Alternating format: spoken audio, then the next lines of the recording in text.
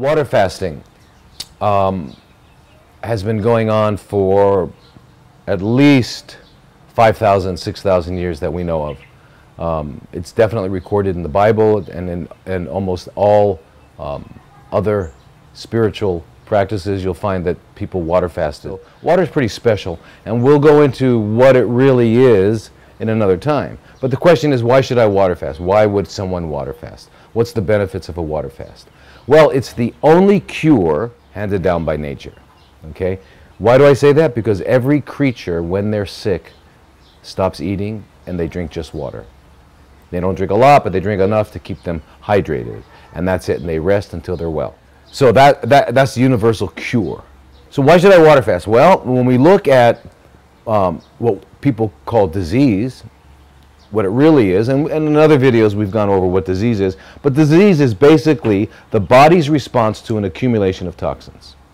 Okay, and those toxins could accumulate in the liver, the heart, coronary arteries, whatever, but they accumulate all over in the joints, wherever they're accumulating, and then the body needs to adapt to that. That adaptation is what we call a disease, whether it's diabetes, hypertension, or whatever it is, cancer. Doesn't matter what it is. So that's what it is. So if that's what is the underlying etiology, the underlying cause, then clearly clean up, clean it out. Now, how do you clean it out? Well, you can do a juice cleanse. You can do clay and lemon and all sorts of things, or you can do the ultimate, the king of them all is water.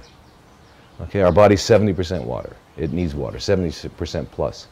And it decreases as we age because we become dehydrated. At around the age of 20, our thirsty knock on the head turns into hunger. When you just drink water, what's happening is your body needs glucose. It has to have glucose. After 72 hours, you use up all the stored glucose in your body. It takes about 72 hours. And during those first 3 days, those first 72 hours, is the hardest part of a water fast. That's the part where your appetite is fighting you, it's screaming, it's being very subtle. As I said, as you get past the 72 hours, the body starts living on fat. That's how then we measure it. We do finger sticks, we look at your ketone level. Ketones are there's 3 different ketone molecules that are breakdown products of fat that are used for energy. Okay, so the body takes fat, breaks it into ketones, and then uses it. By measuring the ketone level, we're able to see how much fat you have and if you're truly not on a glucose diet. So we look at glucose and ketones. And if your glucose is high and your ketones are low, what do we know? You're still eating, or you're still consuming glucose, or it's the first 3 days of the water fast. After day 4 of the water fast, we should see the glucose go down and the ketones go up. Okay? In a prolonged water fast, we're going to see glucose go up again because your body's now eating non-viable pathological tissues that you're happy about. So you like to get rid of those things. So anyway, the ketone, we look at ketone levels. And ideally, when we do ketogenic diets, which is another topic, we look to get the glucose to ketone ratio at less than 1.0. That always happens with water fasting. So water fasting is the ultimate ketogenic diet. Just keep that in mind. The benefits are that you get a new, it's the same as when you go to sleep at night. You go to sleep, you're tired, you've had a long day, your energy's depleted. It's like you're blessed. You get a new beginning, a new chance. You're renewed. And water fasting is the ultimate renewal.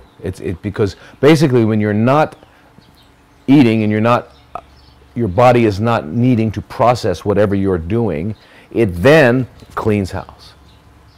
You wouldn't think of driving a nice car, a BMW, without changing the oil at least every 3 months. Okay, same thing.